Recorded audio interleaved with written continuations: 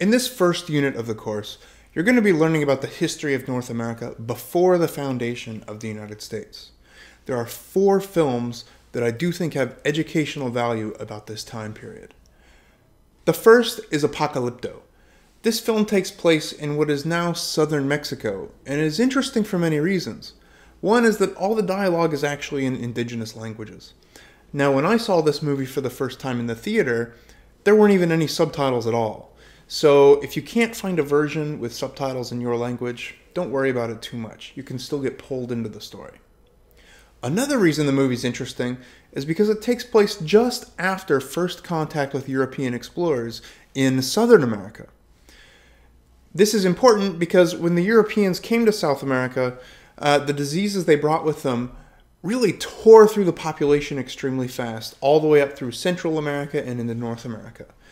And in fact, it's quite feasible that the disease spread faster than word of mouth spread, right? So word of mouth about the people that brought the diseases may have spread slower than actually the diseases themselves. So people were getting this disease and had no idea what it might be connected with. Now, the core story of the film revolves around this native religion that requires human sacrifices in response to this mysterious disease that's sweeping through.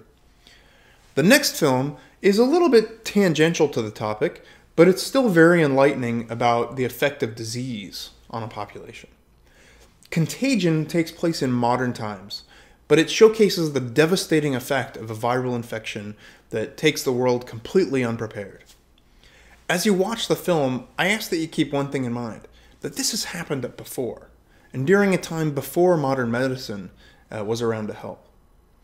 Imagine just the psychological effects this kind of illness would have on a population with no understanding of germs and the general belief that illness like this, some kind of plague, is caused by angry gods. Well, this is what happened in North America because of the first contact with Europeans. Some anthropologists estimate that 90% of the population died in this illness.